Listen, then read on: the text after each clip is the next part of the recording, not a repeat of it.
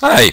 For this fluid tech tip, we'll be looking at hydrodynamic and wave loading simulation. And here are two examples. On one, you see the simulation of this boat actually traveling through rough seas. And another one where you can see this oil rig platform being impacted by a massive wave. Now, before we start, I wanted to remind you that Ansys offers a complete range of solutions for simulation of offshore application. You may be dealing with slender bodies, where we could be using Ansys Mechanical. If you're only looking at a global assessment of large body dynamics on sea surface, for example, you can use Ansys Aqua. Or if you need detailed assessment of response to complex wave loading, you can use Ansys Fluent or a combination of Ansys Fluent and Ansys Aqua. But in this fluid tech tip, we'll be looking at a detailed assessment of the response to a complex wave loading using Ansys Fluent. And we'll be using the example of this offshore platform impacted by the wave. And the question we have is, what is the wave load on the pillar? Really, what we're going to determine are, for the different column and deck, the actual force of the wave as a function of time. And at the same time, we'll also be looking at green water phenomena. Basically, we want to predict to see if the wave will actually hit the decks.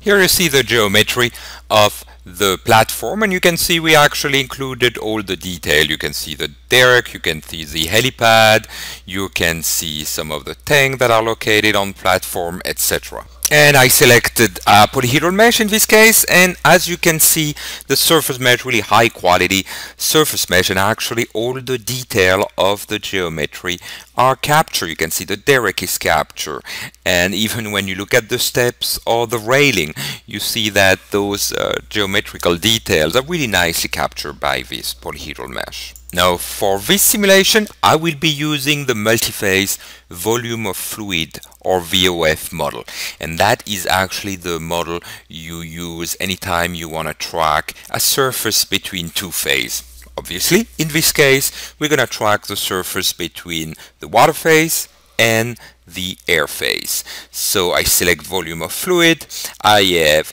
obviously two phases, and I also select open channel flow and open channel wave boundary condition because I will input a wave. Now is the time to actually select the two phases. One will be air and the other one will be water.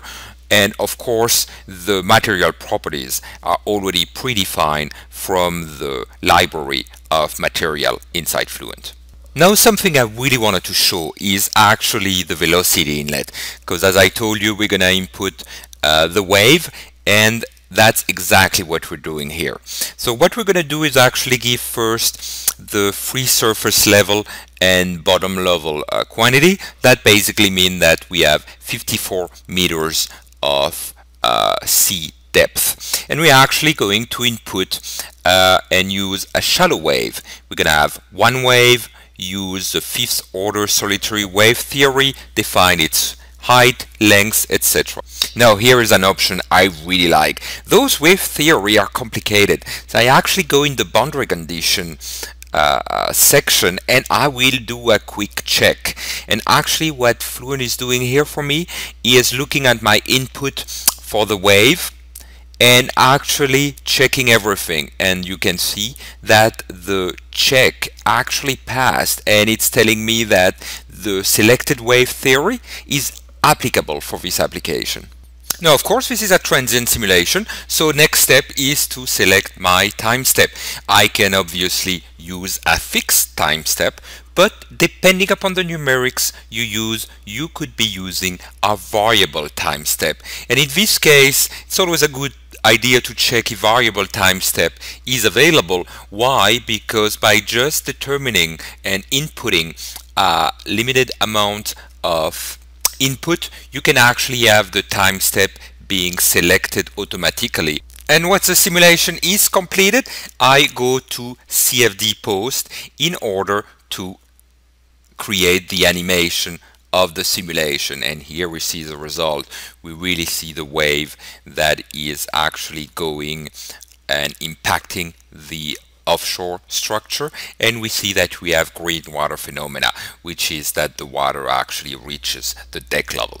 And of course, what I can do also in CFD Post is record the force as a function of time of the water on the column, the deck, etc.